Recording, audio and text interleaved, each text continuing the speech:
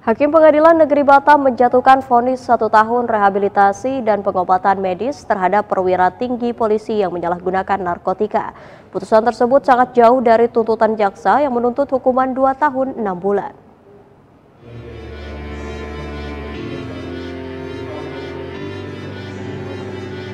Agus Fajar Sutrisno, mantan Kabid Tik Polda Kepri yang berpangkat Komisaris Besar Polisi yang tersandung kasus penyalahgunaan narkotika, divonis 1 tahun menjalani rehabilitasi dan pengobatan medis di Balai Rehabilitasi Badan Narkotika Nasional Lido, Bogor, Jawa Barat. Vonis tersebut diungkapkan oleh majelis hakim saat sidang putusan di Pengadilan Negeri Batam. Dalam amar putusan, hakim mempertimbangkan perbuatan terdakwa yang dinilai meresahkan masyarakat. Selain itu, perbuatan terdakwa tidak mencerminkan dukungan program pemerintah dalam mencegah penyalahgunaan narkotika. Selain itu, perwira polisi berpangkat kombes yang duduk di kursi terdakwa ini menyatakan penyesalan yang menjadi salah satu pertimbangan meringankan bagi hakim. Selain belum pernah dihukum dan tidak terlibat dalam peredaran narkotika jaringan gelap.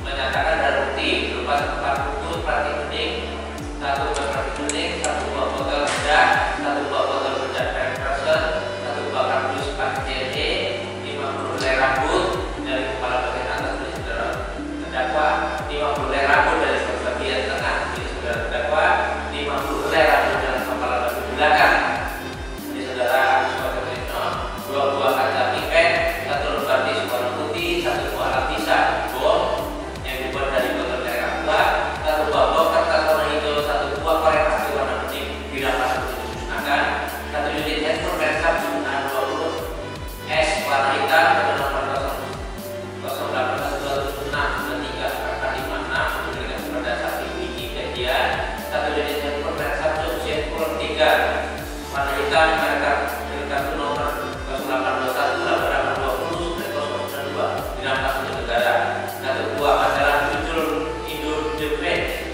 3 buah majalah berjudul Alina Woods, 1 buah majalah berjudul Angkasa, 1 buah buku laporan PT 8 kepada terdakwa, print out mutasi rekening Perwira dengan Agus Fajar Sutrisno nomor